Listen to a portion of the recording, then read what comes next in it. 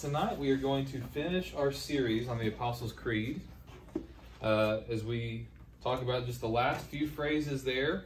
And again, I'm sorry I don't have notes to hand out today, but I want us to begin. If you have your Bible, go and turn to 1 Corinthians 15. 1 Corinthians 15. I want to begin by reading a longer passage at length just to see and to hear from the Apostle Paul of the importance of a key belief in our faith. Basically, without which, he says, you're playing the biggest game of live action role play, LARPing. I don't know if you know what LARPing is. LARPing is something that none of you have probably ever done. And if you saw people do it, you probably think they're crazy. But that's where people dress up like fantasy figures and they go out in the woods and they reenact a battle, like from the Lord of the Rings or something. And again, some of you just think, you've heard that and you LARPing. LARPing. Live action role play. Live action role play. Yeah. Again, it's like a big game of make-believe. And again, I'm not here to deride those who do that, but Paul says, if this resurrection thing hasn't happened, y'all are the biggest fool. We are the biggest fools in the world. So I wanted to read about that. 1 Corinthians chapter 15. And I'll start really in verse, we'll just start in verse 1. Now I would remind you, brothers, of the gospel I preached to you, which you received and in which you stand, and by which you are being saved, if you hold fast to the word I preached to you, unless you believed in vain. For I delivered to you as of first importance what I received, that Christ died for our sins, in accordance with the Scriptures, that he was buried, that he was raised on the third day in accordance with the Scriptures, and that he appeared to Cephas, that is Peter, and to the 12. Then he appeared to more than 500 brothers at one time, most of whom are still alive, though some have fallen asleep. Then he appeared to James, then to all the apostles. Last of all, as to one untimely born, he appeared also to me. For I am the least of the apostles, unworthy to be called an apostle, because I persecuted the church of God. But by the grace of God I am what I am. And his grace towards me was not in vain. On the contrary, I worked harder than any of them, though it was not I, but the grace of God that is within me. Whether it was I or they, so we preach, and so you believed. Now, if Christ is proclaimed as raised from the dead, how can some of you say there is no resurrection of the dead? But if there's no resurrection of the dead, then Christ hasn't been raised. And if Christ hasn't been raised, then our preaching is in vain, and your faith is in vain. We are even found to be misrepresenting God, because we testified about God that he raised Christ, whom he did not raise, if it's true that the dead are not raised. For if the dead are not raised, not even Christ has been raised. And if Christ has not been raised, your faith is futile, and you are still in your sins. Then those who have fallen asleep in Christ have perished. This is the line. If in Christ we have hope in this life only, we of all people are to be most pitied. Again, we're just live action role playing. It doesn't mean anything. But in fact, Christ has been raised from the dead, the first fruits of those who've fallen asleep. For as by a man came death, by a man also has come the resurrection of the dead. For as in Adam all die, so also in Christ shall all be made alive, but each in his own order. Christ the first fruits, then at his coming those who belong to Christ.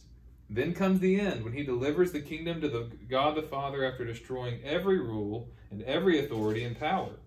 For he must reign until he has put all his enemies under his feet. The last enemy to be destroyed is death. For God has put all things in subjection under his feet. But when it says all things are put into subjection, it's plain that he is accepted who put all things in subjection under him. When all things are subjected to him, then the Son himself will also be subjected to him who put all things in subjection under him, that God may be all in all. Otherwise, what do people mean by being baptized on behalf of the dead? Let me insert something there. No one still knows what they mean by that. If the dead are not raised at all, why are people baptized on their behalf? Why are we in danger every hour? I protest, brothers, by my pride in you, which I have in Christ Jesus our Lord, I die every day. What do I gain if, humanly speaking, I fought with beasts at Ephesus? If the dead are not raised, let us eat and drink, for tomorrow we die. Don't be deceived. Bad company ruins good morals. Wake up from your drunken stupor, as is right, and do not go on sinning, for some have no knowledge of God. I say this to your shame. But someone will ask, well, how are the dead raised? And let me kind of insert here. The issue is that there are some people who literally do not believe in a resurrection, a physical bodily resurrection. So they're trying to wrap their mind around it. Here's what Paul says. How are the dead raised? Verse 35. What kind of body do they come? You foolish person, what you sow does not come to life unless it dies. After what you sow, and what you sow is not the body that is to be, but a bare kernel, perhaps of wheat or some other grain. But God gives it a body as he's chosen, and to each a kind of seed in its own body. For not all flesh is the same. There is one kind for humans, another for animals, another for birds, another for fish. There are heavenly bodies and earthly bodies, but the glory of the heavenly is of one kind, the glory of the earthly of another. There is one glory of the sun, and another glory of the moon, and another glory of the stars. A star differs from star in glory. So it is with the resurrection of the dead. What is sown is perishable, what is raised is imperishable. If it is sown in dishonor, it is raised in glory. It's sown in weakness, it is raised in power. It is sown a natural body, it is raised a spiritual body. If there is a natural body, there is also a spiritual body. Thus it is written, the first man, Adam, became a living being. The last Adam became a life-giving spirit. And it is not the spiritual that is first, but the natural, and then the spiritual. The first man was from the earth, a man of dust. The second man is from heaven. As was the man of dust, so also are those who are of the dust. And as is the man of heaven, so also are those who are of heaven.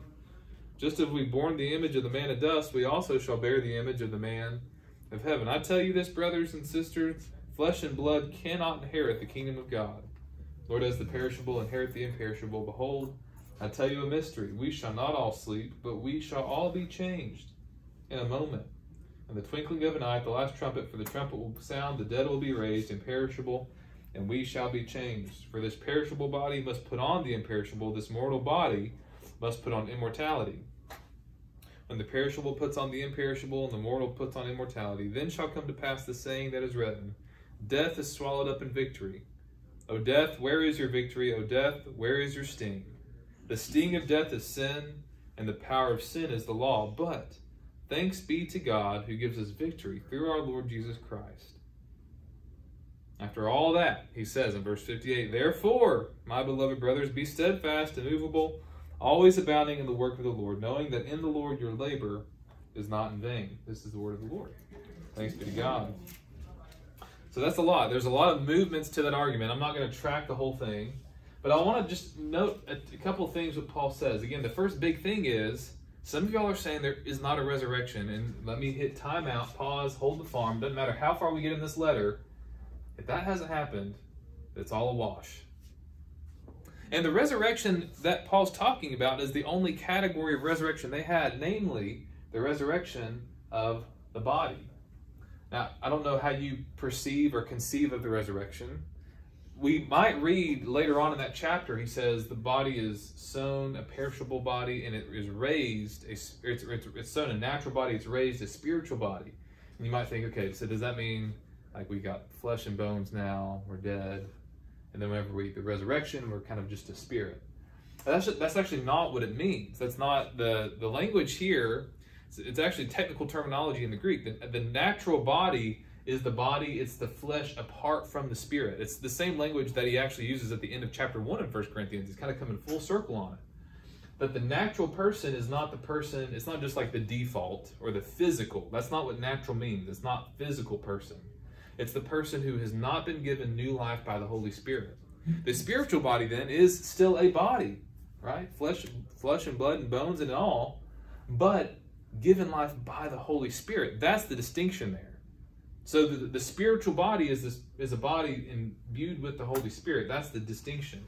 There would have been zero conception of a resurrection that meant anything other than our bodies come up again from the earth. Now again, how that's going to look on the last day, I don't know. I'm going to let God sort the details out. But it's important because the resurrection, not just the resurrection of Jesus, but the future resurrection that we wait for is going to be involved in the total defeat of death. The undoing of that bad, evil act that happened in Genesis chapter 3. Not only of sin, but sin leading to death, and death as the judgment of sin. Right? The final enemy to be destroyed, we're told, is death. And that's what Jesus did at the resurrection. So the resurrection is important. And again, it might seem evident to us, but it's because we've gone to church. Yes, the resurrection is important. To the people who, to the non-Jews, I'll say, the resurrection was a belief that the Jews had, but pagans didn't. A lot of pagans thought the body was just a bad thing, right? Especially women's bodies, okay? Like, you know, the Platonic ideal was a male, and women were less because they didn't have all the pieces that men had, right? And again, you think I'm making it up. That was the that's how Greek philosophy understood the body, okay? And so there was a strong school of thought, and eventually they tried to, you know, once Christianity was on the scene, they tried to kind of hijack some Christian beliefs. It's called Gnosticism, you know, which basically says that bodies are bad things. Our goal is to be liberated from our bodies at our death, and once we're liberated from our bodies, then we're experiencing the existence that the Creator, whomever that was, intended for us. Now again, that was something that the church rebutted vigorously. They had to deal with that for 2 whole centuries. And that was kind of the first major Christian heresy. So women's bodies are good, but what does Christianity believe about the body? Well, it doesn't believe that women's bodies are bad. It believes the womb, I mean, it happens to, you know, happen to do this lesson, again, the week of Roe v. Wade being overturned, that the womb is a sacred place. That God knits us together there in our mother's bodies. And therefore, they're a good thing. And He made male and female in His image. That's not a bifurcation of one being better than the other, more valuable than the other. They're both valuable. And again, it's all tied up in our, what does it mean to be a human, and what does it mean to have a body? The resurrection. And again, another way we think about this is that God is the Creator. And if God created us as humans with bodies, God loves His creation. He doesn't want to destroy it. 1 Timothy 4. Everything that God has made is good and is to be received with thanksgiving. It's not to be rejected. So this relates to our future. We've already kind of covered in the Apostles' Creed the resurrection of Jesus. He rose again on the 3rd day. But this is concerning our future resurrection. And again, you can read of Jesus' resurrection towards the end of all the gospel accounts. But the resurrection was a big deal. And again, I mentioned how out of sorts this was with Greek thought in the New Testament era, because again, whenever Peter is preaching at Mars Hill and having that great sermon he preached, the Apostle Paul's preaching at Mars Hill, he's preaching to the pagans, and you know, he's apologetically preaching to them. But the point that he gets to where they're like, you know, okay, you got to stop, buddy, because that doesn't make any sense to us. As he says, and He has appointed a day in time, whatever He will send His Son to judge the world, whom He, I need to say the language right, or else I'm gonna botch it too bad. Okay, he addresses Mars Hill, the Areopagus. The times of ignorance God overlooked, but now He commands all people everywhere to repent, because He's fixed a day in which He will judge the world in righteousness by a man whom He has appointed. Of this He's given us assurance to all by raising Him from the dead. I said, now when they heard of the resurrection of the dead, some mocked. Yeah, that's where their sermon stopped. But that is our hope. And again, I think this is a helpful corrective to, again, just any thought. Again, you've heard me talk about Tom and Jerry theology before, where, you know, Tom gets hit by an anvil, he gets electrocuted by the microwave, whatever happens, he falls off the top of the house and lands somewhere. And then suddenly, you know, you see this little white version of Tom floating out of the body, you know, the kitty cat. He's got a little halo about him, and he's, you know, trying to pull himself back down into his body. He doesn't want to go, right? That is not our ultimate eschatology, but the resurrection, to quote the theologian N.T. Wright, is life after death. Heaven is a place. It's a real thing, right? We are looking forward to that. But our ultimate goal is that there will be a new heavens and a new earth. And again, the resurrection of the body is a part of that hope. And it's what we expect when we get there. So, you know, I haven't even mentioned the Apostles' Creed. The very last lines, I believe in the resurrection of the dead and the life everlasting. Amen. So we talked about the resurrection of the body, but I want us to talk about eternal life now. So what will that resurrected life be like? What is heaven like? Well, I do need to spoil one thing for you. I've not been there yet, so I can't tell you. I've not had any experiences. That's right, yeah. I have not had that. But let me tell you a story. Whenever you see someone at their funeral, you kind of see some of the things that were the most important to them. It was mentioned, at David Hager's funeral recently, at the very beginning, there was an odd processional song. They played Africa by Toto. And then everyone in the room, Jonathan was there, they were kind of looking at each other like, okay, this is odd.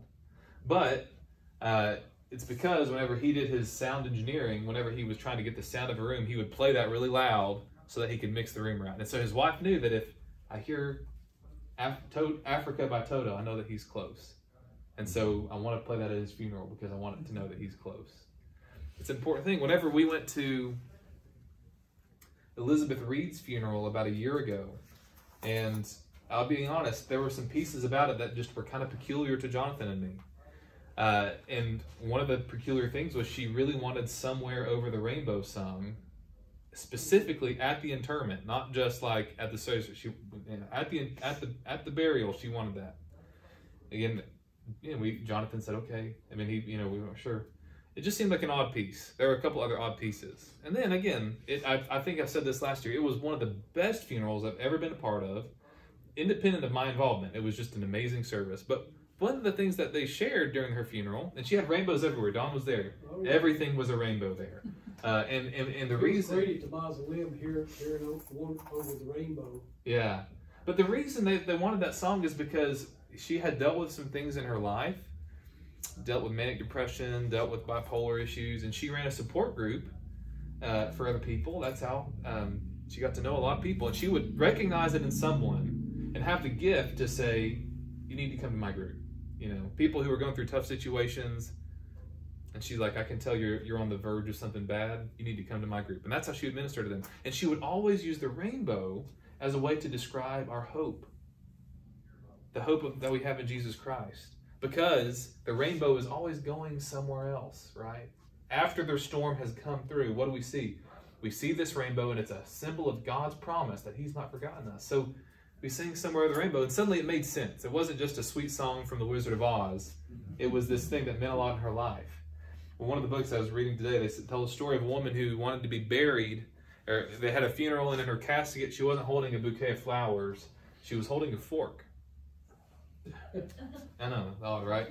And again, everyone was kind of like, that's kind of odd. Why did Meryl want to be buried with a fork? And they said it's because growing up, she grew up in a small church, and they ate a lot together. And she'd eat the meal, she'd eat dessert. After she'd had a slice of cake, she'd want to throw her plate away. And her grandmother always said, "No, hold on to your fork because the better dessert is about to come." She doesn't have any life anymore. Her breath is expired. She's gone to be with the Lord, but she wanted to be buried with a fork because there's still something better. And I even think, and this is what I'm going to add to that story, it's because whenever the resurrection comes, we would experience what Revelation 19 portrays as the marriage supper, the wedding supper of the Lamb. Right? One of the things that we have to, I always want to communicate about heaven is the most important thing about heaven is it's where Jesus is. So sometimes we think of heaven, as kind of like this, this cosmic theme park that we get to go to and just be happy and play out forever. Now, there is this aspect of the new creation, I think, where we will be playing. We will be living. It won't just... It's interesting to just say, like, if we all imagine, describe what you think heaven is like, we'll probably get a lot of, different pictures. From the time I was young, I always thought it's like this big white field of people. Kind of like, think about like Woodstock, but everybody's wearing white. This big concert, and where Jesus is at the middle, and we're just all praising him. Now, again, there's some images in Revelation where you might get that from, but there's more to it than that, Like, we will eat food together, we might do things, we might even have jobs, but jobs for fun, Like, I think God is, as we enjoy him, we also get to rightly enjoy creation, absent from sin, absent from all these things. But back to the marriage supper of the Lamb, there's always that banquet that's coming. And the great thing about it is because Jesus has come to claim his bride. In Jewish wedding practices, it was common for the groom to have to go pick up the bride, and everyone's waiting. When is he going to show up? There's even a parable in the Gospel of Matthew, I think it's chapter 25, maybe 23, where, the parable of the 10 virgins and, the groom, they've got their lamps waiting in the night for the groom to come, and 5 of their wicks go out and they run out of oil, and they say, hey, share some of your oil. We can't share our oil with you. We're going to miss the groom. So they have to go get more oil, and they miss it whenever he comes because he's come to claim the bride. There's that time that's coming. And I want us to whet our appetite for that. I mentioned, again, I read this. I think I read it in one of the books for this study about the Lord's Supper. And I'll never forget this description. The Lord's Supper is the hors d'oeuvres for the wedding supper of the Lamb. It's just a taste, like a cracker and grape juice. I mean, I'm glad we get to do it, to partake of the Lord and the gift that he's given us. But, imagine if we get a whole feast. I got to have a feast last night. We went to dinner with some friends, and they kept bringing food out. It was great, We don't feast every day. We shouldn't feast every day. But it's exciting whenever we have that. And again, what is heaven like? Again, we know that heaven is the place, I think ultimately it's the place where God is, right? In the Bible, heaven is sometimes spatially the thing that is above earth. It's also the abode of God, our Father who art in heaven. Hallowed be thy name. That's where God is. So where Jesus comes from, 1 Thessalonians chapter 1, verse 10, that the Son will come from heaven to save his people. That's where God is. And what I think is, as I'm trying to piece together the pieces of the Bible, what it seems to be is that once we die, our souls go to heaven, right? We're with the Lord. And it's, that's where it's a reality that I don't totally understand.